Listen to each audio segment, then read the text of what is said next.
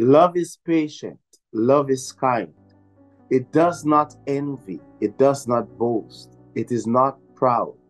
It does not dishonor others. It is not self seeking. It is not easily angered. It keeps no record of wrongs.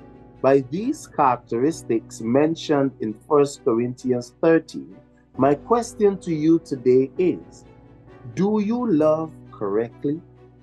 Are you being loved based on what is prescribed in the Bible?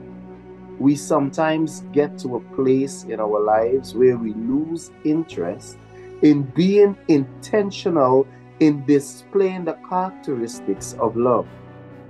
And sometimes we accept being loved substandardly. Today, the message is love deliberately. Be loved purposefully. Love is patient. Love is kind. It does not envy. It does not boast. It is not proud.